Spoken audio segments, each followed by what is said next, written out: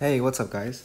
I'm going to show you how to do this trig equation question and mainly addressing this part of the question.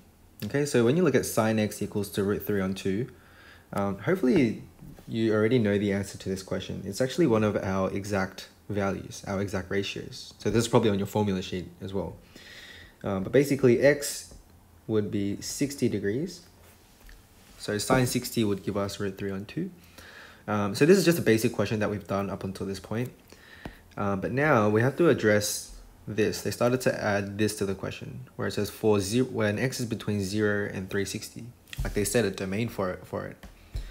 And basically to understand what's going on, it's really important to have a look at the graph, like what's happening visually. Okay, so once you understand it visually once, the rest you don't have to draw it every single time. Okay, this is just for understanding purposes.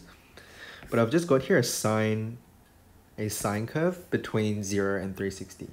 Okay, so between 0 and 360.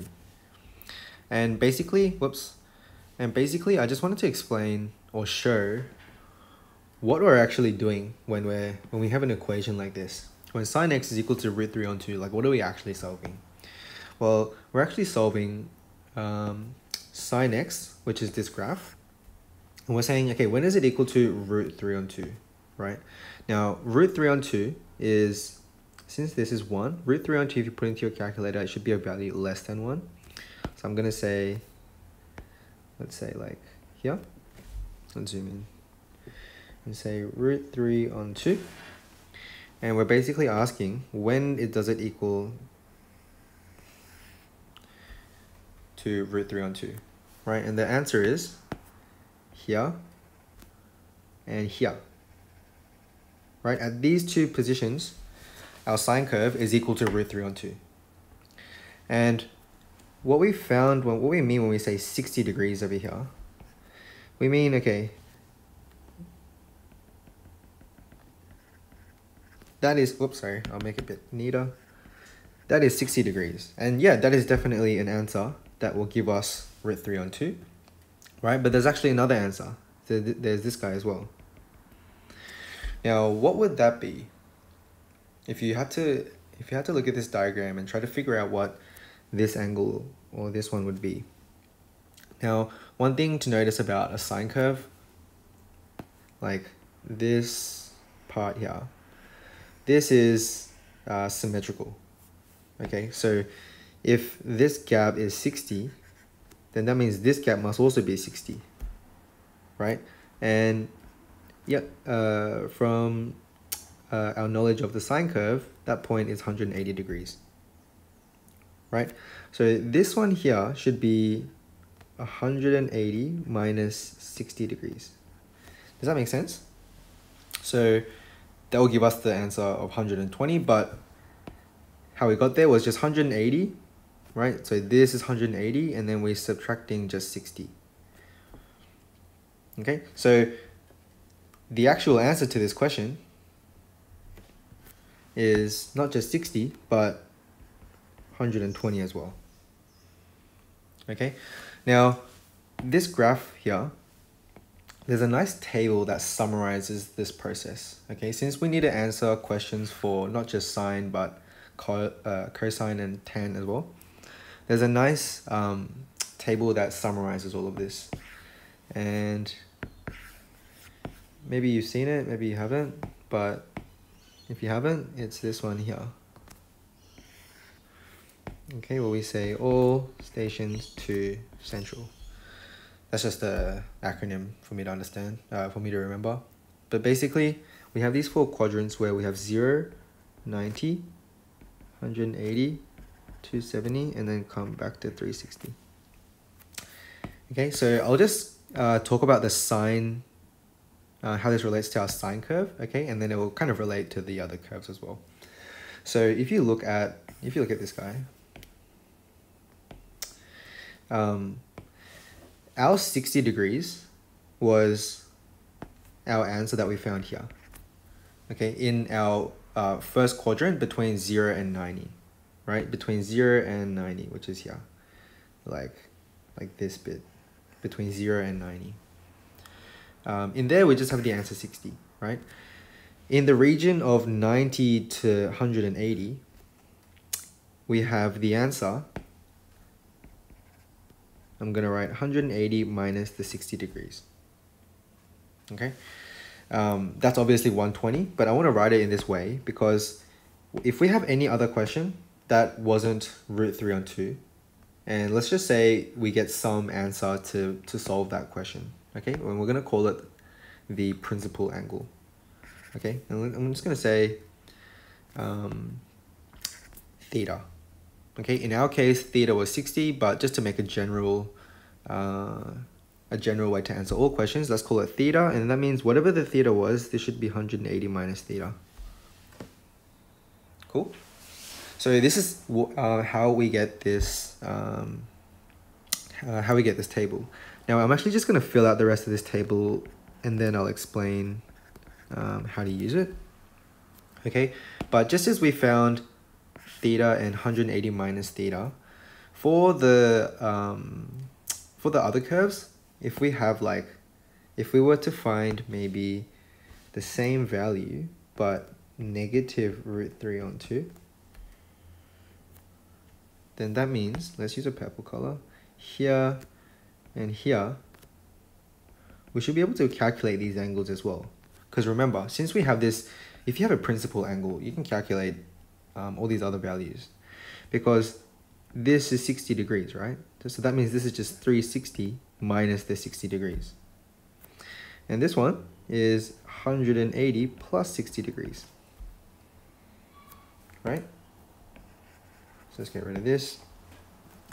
So you can kind of see where these guys come from. It's theta, 180 minus theta, 180 plus theta, and 360 minus theta. Right? Now the last important thing to note is the sign. Okay, so we have positive root 3, right? And if you're solving for positives in the sine curve, this all stands for, this stands for sine, tan, and cos. And it's basically saying in the first quadrant, all of our trig functions are positive, okay? And in the second quadrant, only sine is positive. So you can see between 0 and 180, between 0 and 180, sine is positive. And between 180 to 360, sine is a negative value, right? So that's why you don't see sines. Okay, so these letters tell you in that quadrant which functions are positive. Okay, so if you actually take a look at all the other graphs, right? I'll just quickly draw a cos graph. This is the first quadrant, right? This is the second quadrant. And then let's just draw it like this. Third quadrant, and then this is the fourth quadrant. You can see it kind of matches up. In the first quadrant, yep, cos is a positive.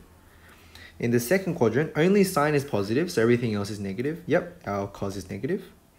In the third quadrant, it says only tan is positive, which means everything else is negative. Yep, that's true. And in the last one, only cos is positive. Okay, so this table here is something that we use to summarize this whole process. Okay, so sometimes a lot of students will know how to use it, but actually don't understand it. But if you're learning it for the first time, I think it's obviously really important to understand where it came from. Okay, and it's good to try to fiddle around with it. If you have any questions on this, just let me know. If I didn't do a good job of clarifying, I can make up a follow-up video, just explaining a bit further. Okay, now all this to say, we can now solve these questions without drawing a big ass graph. Okay, so we already just solved this first one. Okay, now I'm gonna show you how to do these questions. Now they're gonna be a lot more quicker to do once you understand this table. Okay, so let's solve this one. Cos x is equal to -1/2. Now the first thing to do is to not worry about the sign first, but mainly first think about what is the theta going to be. Okay, so cos x is equal to a half. What will that main angle be? So from our exact values, hopefully you remember like x equals to 60 degrees again. Cos 60 will give you half. And I'm just going to say, put a bracket and say this is the principal angle. Principal angle. Okay, it's not actually our answer. What we want is we found our principal angle. This is where we look at the sign now and say, okay, well, we have half, but we actually have negative half. So where is cos negative? Cos is negative in this quadrant and this quadrant. Oh, whoops, my bad. This quadrant and this quadrant. Right, so in those two quadrants, cos is negative. Okay, so that means we're going to follow these rules. So that means the answer is 180 minus 60 and 180 plus 60. Yeah, I should change this to theta maybe just to make it more clear.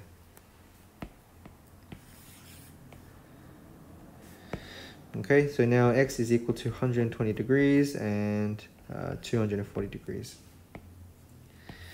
Okay, one thing that is great about maths is you have a calculator. So once you do this process and you're not sure, or you want to check if your answer is correct, you can just put it back into the calculator and say cos 120, you will get negative a half. Okay, last one, I'll show you how to do a tan question, and we'll leave it at that. So tan x is equal to -1 on root 3. Again, first just think about the angle that will, the principal angle that will give us this value first. And I believe tan 30, yeah, tan 30 is one of our exact values. So 30 degrees is our principal angle. Okay, and then let's look at the sign. We have a negative, right? Right, we've got a negative here. So where is tan negative? Tan is negative in this quadrant and this quadrant. Okay, in the first and third, they're positive, and in the second and fourth, they're negative. Okay, so we're going to say 180 minus theta and 360 minus theta. So x equals to 180 minus theta, 360 minus theta.